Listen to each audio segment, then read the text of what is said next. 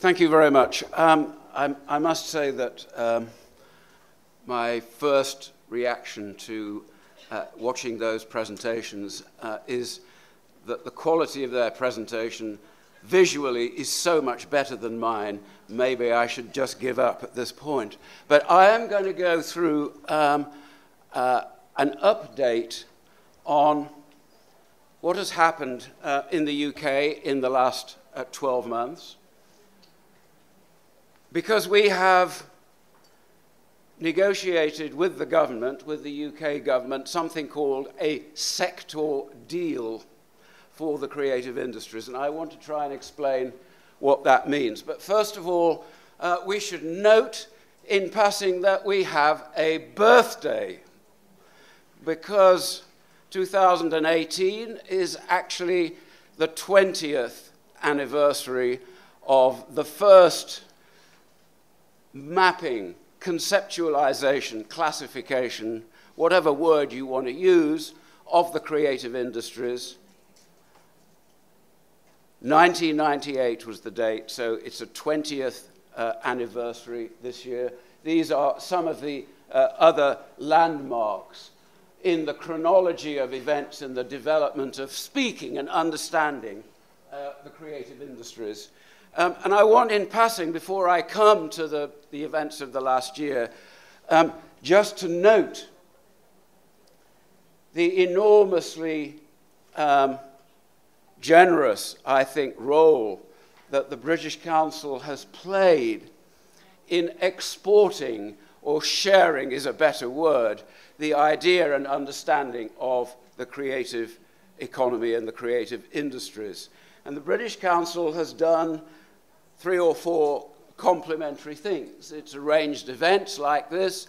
It's helped to form partnerships.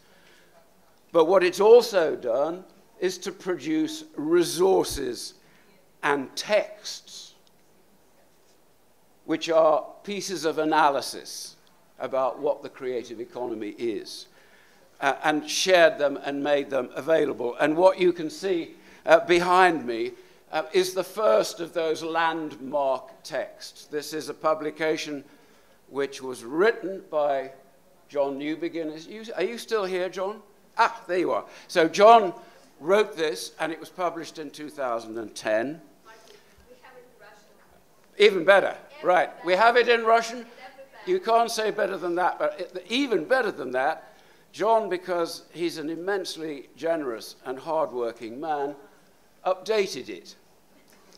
So I don't think the new version is in Russian, but this is the first page of the updated text on the creative economy. So you can see from the table of contents what the subject matter is, definitions, new business models, skills, relationship with the digital world, hubs, clusters, etc. I'm not going to say any more, except to say that this is available online to anybody who wants to see it.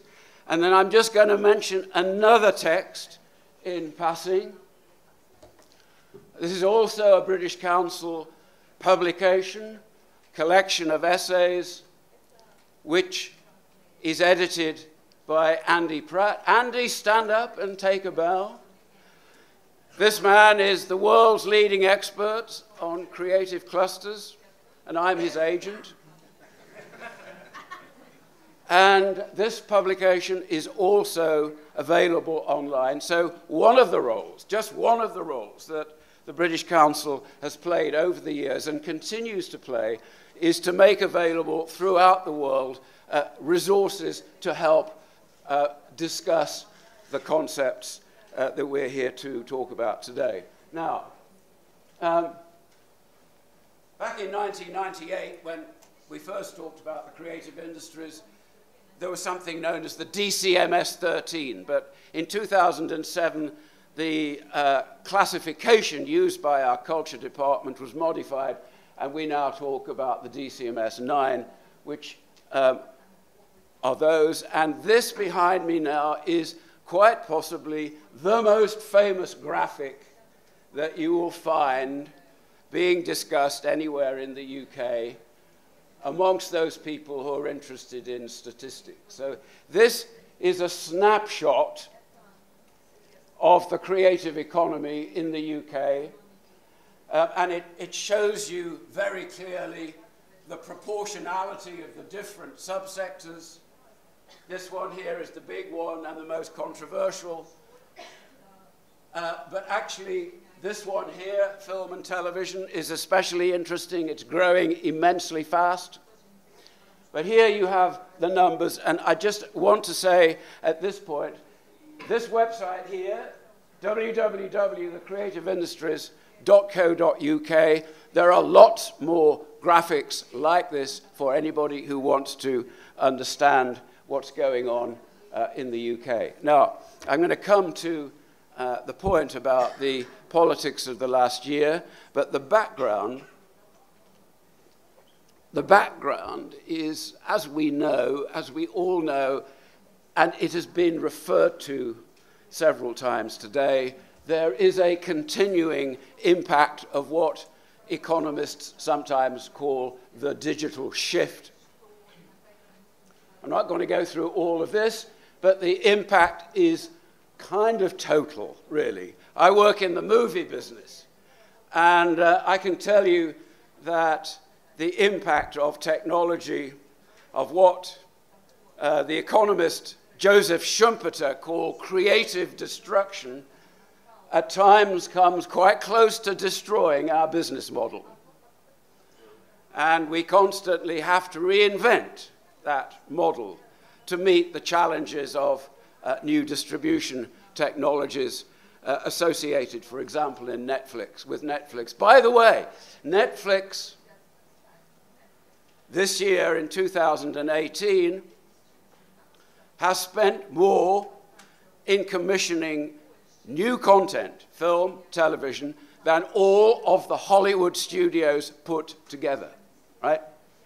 That's the new boy on the block, completely challenging the business model in the audiovisual industries. But let me come to the point about what's happened in the last year. Now, a bit of context. In all of our countries, there is a relationship in the creative sector to be understood between the state and the public sector and the private sector and the market. And it will be different, of course, in each member state and in each country, depending on history and culture. You've got China at one end of the spectrum, where the state produces 5-year plans and you have to work within those parameters. You've got the United States at the other end of the spectrum, which talks about the global free market, but where, as we know, the state is perfectly capable and does intervene very heavily when it is in the interests of promoting US trade. But in the middle, in Europe and the UK, we have a mixed economy where the state is important. By the way, the biggest investor in the cultural economy of the United Kingdom, by far, is the BBC. We have a mixed economy, and we, in the last 18 months, have been trying as a sector, the cultural and the creative economy have been trying to establish a position within public policy, within the way of thinking about the whole of the UK economy. We have been trying to establish recognition and endorsement for the creative sector. So what happens is something like this. At the beginning of last year, our government decided that it was going to produce an entirely new industrial strategy for the entire economy. And it launched a consultation about this. And in spite of the fact that creative industries are 7, 8, 9% of the economy, the government at the beginning of this process did not see the cultural and creative sector as a priority in terms of planning and thinking about the distribution of money for public support. It did not see that. The early strategy documents that came out were all about what we call STEM: science, technology, engineering, mathematics. But during a process of consultation which took place over about 15 months, the creative sector, the cultural and creative industries, largely mobilized through an organization called the Creative Industries Council. Incidentally, Kieran, the Creative Industries Council was the idea of an Irish punk rocker called Fergal Sharkey, right? Fergal had a career as a rock star, and then he founded and became chief executive of something called UK Music. It was his idea to set up the Creative Industries Council, because what he said was, we've got a big car industry, and we have something called the Automotive Council, so we should do the same for the creative sector. Anyway, so the Creative Industries Council has lobbied to establish the creative industries as a priority, a strategic priority for the future of the British economy. And this is a summary of, therefore, what was a successful campaign to get the creative sector recognized by the government as a strategically important sector.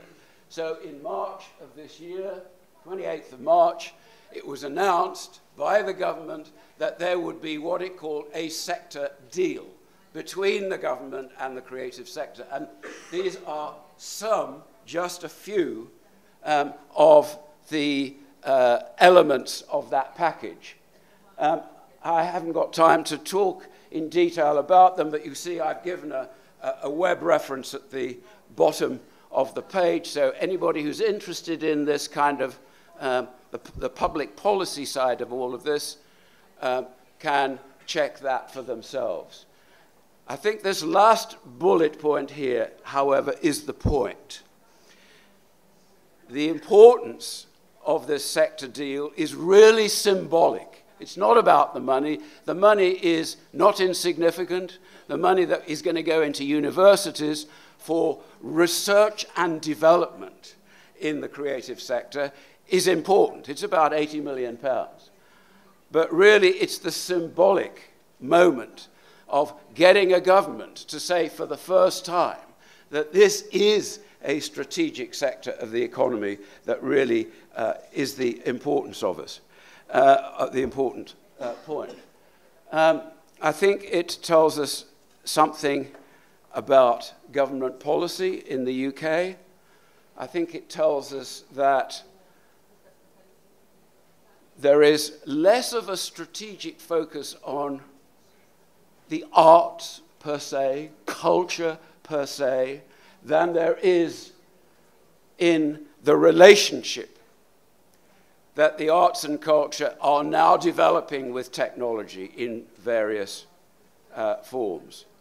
By the way, this one is a special one for our wonderful translators and interpreters. We had a new word introduced in 2018 this year, and that word is createch. It's a neologism. I don't like neologisms myself, but we have this new word, createch. And there was even a big conference which was organized by our Creative Industries Council called Createch 2018. A lot of big industrial partners, Land Rover, Tencent from China. So what this is all about increasingly is interrogating the relationship, the fusion between creativity and technology. And that, by the way, is not a simple or straightforward relationship.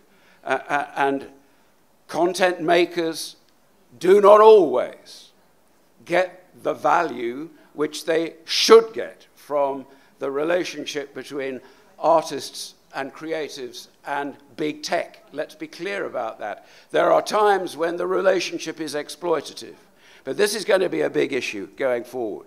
I'm just going to finish now, because I'm running out of time, however, by saying something extremely, something very different, because I wanted to follow up. Where's Martin? Is Martin here?